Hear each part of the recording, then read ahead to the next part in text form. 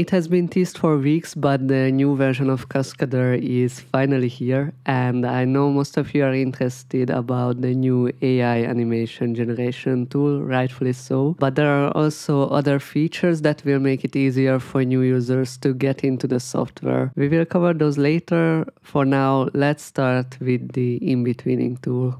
This tool promises that you only need to set up the key poses of your animation and it will fill in the rest. Let's put it to the test. First, let's start with a simple movement from point A to point B. This is similar to what we saw in the demo and it works beautifully. The AI generate kind of smooth transition, the acceleration, deceleration, and even adds subtle motion like weight shift and tumbling. And if you decrease the time between two keyframes, the movement speeds up, and if you increase the time, it will slow down, just like it should. For locomotion, this is insanely good. But okay, we already saw it in the demos that it does it really well. Now let's see how far we can push it. How does it handle maybe a punch or a kick? Well, it kind of works, but it's not really.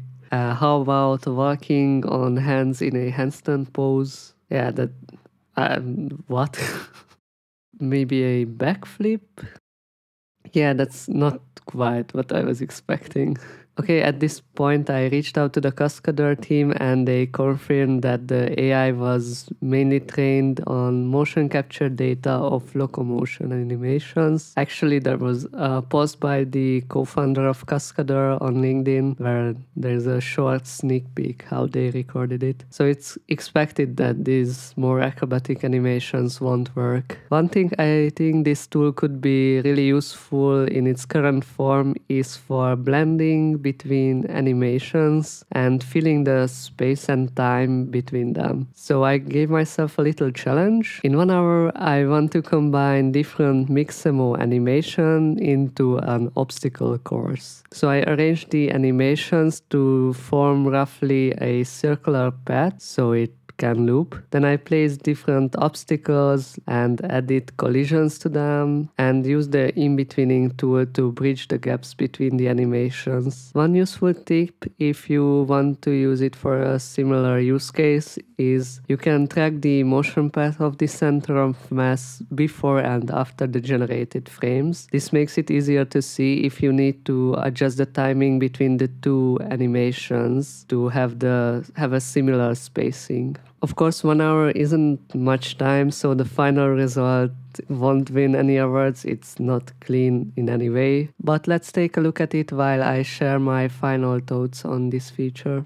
Overall, I love it. It's really impressive. And I really like the idea of generating animations based on poses rather than text-based AI animation like most tools use. I feel like it gives you more creative control. However, in its current form, it's quite limited. I'd love to see it handle maybe some attack animations and parkour vaults in the future, although I understand that it's a difficult challenge, but I trust the Cascadeur dev team. They have never disappointed us. I know generative AI tools are often controversial, so I'd love to hear your thoughts on this tool. Let me know in the comments, and let's move forward to collisions. Previously, you could only use cubes and capsules as colliders, and now Cascadeur allows you to add kinematic and convex mesh colliders, meaning you can use any kind of 3D models for collisions, not just for ragdolls, but also for autophysics. Okay, let's see an example. I added a chair to the scene, and under comments, collision, there is a new kinematic mesh collider option. If collider visibility is enabled, you will notice that the mesh appears kind of triangulated, and you will also see a new collision material and kinematic mesh collision behavior in the object properties. I made a quick animation where the chair tips over as Casky shifts his weight forward, and when I enable the autophysics, it will automatically recognize the feet as fulcrum points with the chair. You will also notice that there is a new visualization for fulcrum points. There are these kind of tracers that indicate whether the feet is contacting with the object or with the ground. And this is is quite nice. And at the end of the animation, I added some generated walking. In addition to the kinematic colliders, there's also a convex mesh collider, though currently the developers recommend using the kinematic one. So I haven't tested the convex option much, but one limitation of the kinematic collider is that it only detects collision on the surface of the objects. Maybe you can run into issues where the character goes through the mesh. In that case, you can try switching to the convex mesh collider. And these new collision objects are also great for ragdolls. You can now add complex environmental objects, and I was surprised, but the performance is quite good even with high resolution meshes, and you can interact with the environment easily. The other update for ragdolls is that now you have better interaction between characters when they are contacting each other. If you want the characters to keep in contact during the ragdoll simulation, there is this new constraint touch point settings, and if you enable it, then the characters will keep their contacts during the simulation. One important note to add here is that if you created your scene in an older version, you will need to go to File and click the Fix Scene. And for rigs, it's also recommended that you regenerate your older rigs by entering rigging mode and generating the rig again. It seems like with every update, the auto-posing gets improved, and this is the case this time too. So you might have encountered this issue that you have a pose set without auto-posing, maybe with mocap or box controller or point controller modes, and when you later try to activate the auto-posing controllers, the pose will break because the other controllers weren't activated. Now when you activate a point by moving them, there will be a pop-up that will ask if you want to automatically activate the necessary controllers to maintain the original pose. If you prefer the old behavior, you can still let the auto-posing reset the poses before, or if you don't like this pop-up, you can check to don't show it again. And there is also a new shortcut. Alt-Shift-Z will let you lock or unlock controllers across the selected interval. Additionally, the way the pelvis and the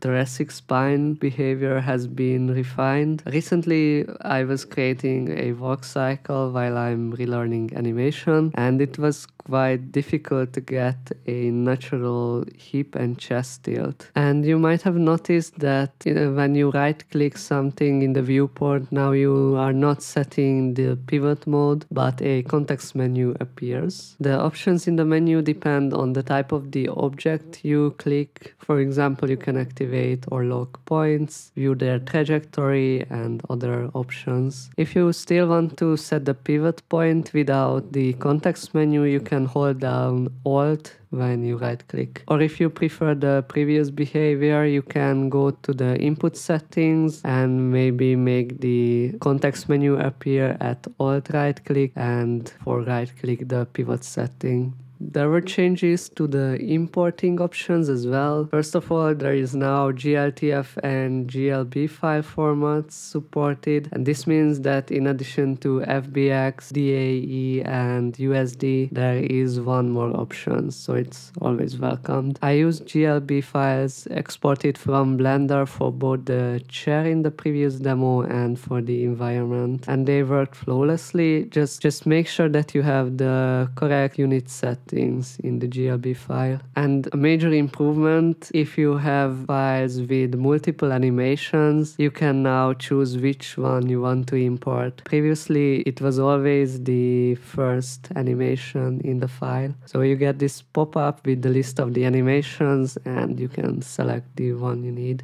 And some of the import and export settings for FBX files were hidden in the scene settings menu. Now they are also located here in the dialog, which is more convenient. There are also a few new commands. We've already talked about the collision commands, but one of the most important, I think, is the new transform options. Now when you're creating a new rig, joints will get a Node 3D option, and you can can save the default pose in this. If you are using an older scene, don't forget to click the fix scene as mentioned before, and you will get this behavior added to your objects. And this means that you can set and reset the character's default pose. Previously it was possible only using box controllers, but now it works with joints as well. And I think this is a fantastic update because it allows you to move joints freely even if they don't have box controllers attached to them, and you don't need to worry about losing the original pose. For example, palm bones typically don't have box controllers, but you might want to adjust them to get a more natural looking hand pose. And now you can just move it, and if you mess it up or you want to reset it, you can do it at any time.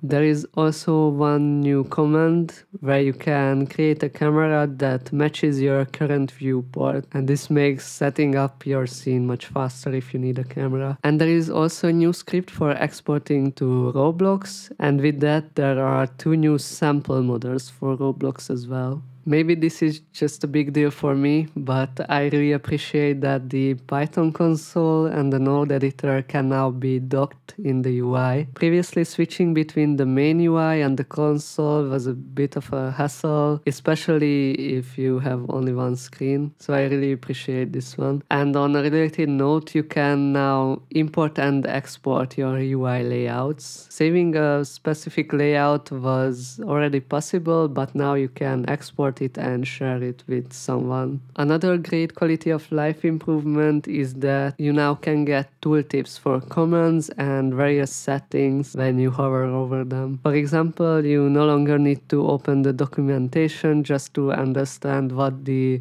additional restore option means in the secondary motion settings. And if you have your own commands, you can add tooltips to them as well. You just simply need to define a function with the name command description with an underscore, and this function should return the string that is displayed as the tooltip. If you are interested in developing commands, I have a short playlist on the topic. You can find it somewhere here. As always, there are even more improvements that I haven't covered in this video. You can check out the full lists in the release notes. Personally, while I think the Inbetweening tool is really impressive and it's really great for marketing, I feel like these smaller quality of life improvements will have a bigger impact for me at least. But I'm interested to hear what you think. What's your favorite addition in this update? I'll see you in the next one.